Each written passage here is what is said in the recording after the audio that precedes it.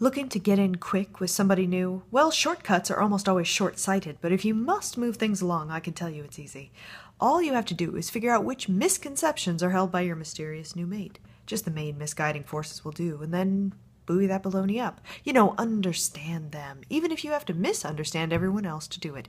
If you help a person pretend their illusions are true, they will let you, no matter what your qualifications. They'll keep letting you too, so long as you're playing along. Isn't that the sad fate of so many entanglements?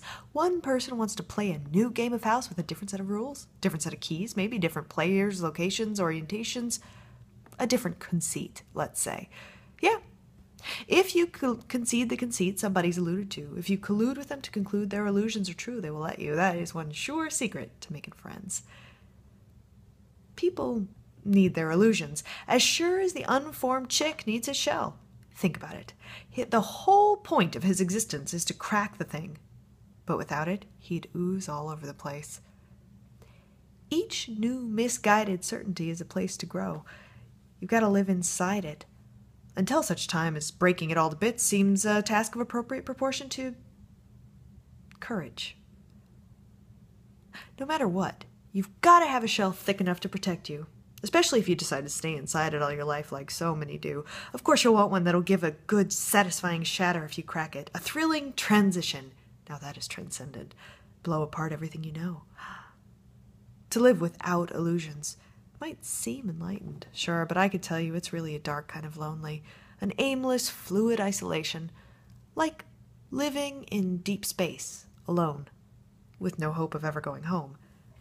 You see, up there, untethered from whatever grew you and whatever fooled you, all your illusions, you'd have perspective. You could look back at our little blue dot with no blinders on. You'd have perspective in spades. But then you'd only have spades in solitaire. Not that solitary is always synonymous with lonely, it's just that the brightness of a blinder-free existence can be blinding, and more than blinding, crippling. Yours, up there, while truer than narrower views, is still only one lone little view in any way. Maybe it's only truer to you. For instance, if all you'll ever see are the walls of your own trench in wartime, does the big picture matter much, I wonder?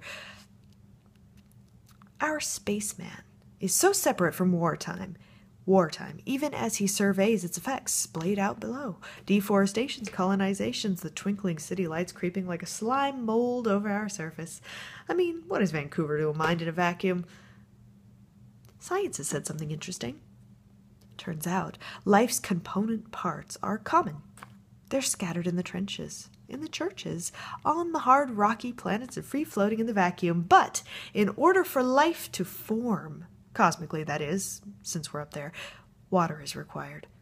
Not water, per se, but a liquid, an agent, some stuff for life's pieces to puzzle around in and meet each other, a mixer. We know about the parts. We don't know much about the meeting or the spark. Sound familiar? Point being that in deep space, my tether might tie me to oxygen and disposal of waste, the essentials for maintaining my perspective, but not for expanding it or contracting it. After all, who's to say that expansion is always superior to contraction? No one who's ever been born, that's for sure, and moreover, no woman who's ever been on the other end of that beginning. Big babies are pains. So is the big picture. Point being, it's only collectively that we have anything true to say. Sure, at the far reaches, we may have something new to say, but new isn't true in any big picture way, and who's to say what's true anyway? That's the problem with big ideas. We're only so big. Our heart's only so capable of cold calculation. The soup of collective experience, after all, may be the only truth serum. If we're ever going to birth something like intelligence, maybe... Well, let's just say maybe there's no such thing as too many cooks, so long as none are stingy with their spices.